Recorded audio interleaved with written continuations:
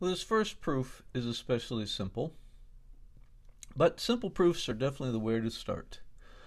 So we have our three rules over here, and in fact I think when you're beginning with proofs, a great thing to do every time you sit down to do proofs is just write down all the rules. Knowing the rules is the essence of knowing how to do proofs.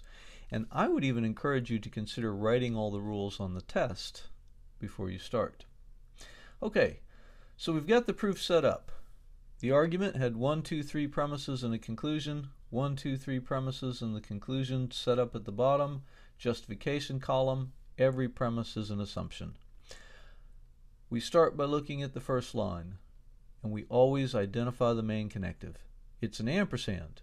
Well, that tells us what rule to use. We're going to use ampersand out. And every time we see an ampersand, we know that it's just going to break into two separate lines. You take everything in front of the ampersand and put it on one line. Everything after the ampersand goes on the next line.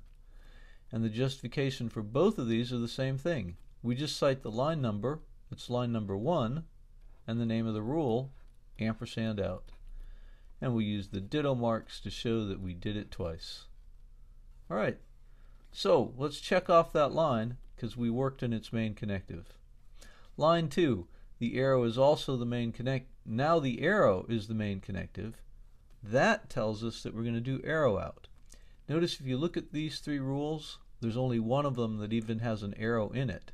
And so clearly if we're going to apply a rule, it's going to have to be arrow out. When I see the line, I say to myself, if I can find E on another line by itself, then I can write G. There it is, I found E. Therefore, I can write G. And the justification? Well, this involved two lines, 2 and 4. So that's what I'll write, 2, 4, arrow out. Of course, we know the order of these numbers doesn't matter. If you wrote 4, 2, that would be just as good. I will now check off line 2 because I worked on its connective. Next line, it's another arrow. What do I say? Say it to yourself. If I can find F on another line by itself, then I can write H. Do I find F? Yes, definitely, it's right there on 5. So I get to write H. And the justification? Well, it'll be 3 plus 5, arrow out. And now I can check off line 3. As I say, incredibly simple proof. We worked on all three of these lines in order. That just happened to be the way it worked in this case. Sometimes you can't work in order. Now, I could just continue down, but I noticed that the 4 things that are left over, they don't even have connectives, so these are too simple to even think about. And so it must be time to think about building my conclusion. Truth is, you should always have one eye on the conclusion, and this is an ampersand at the bottom. Well, that's exactly what our creative rule is about. Building ampersands.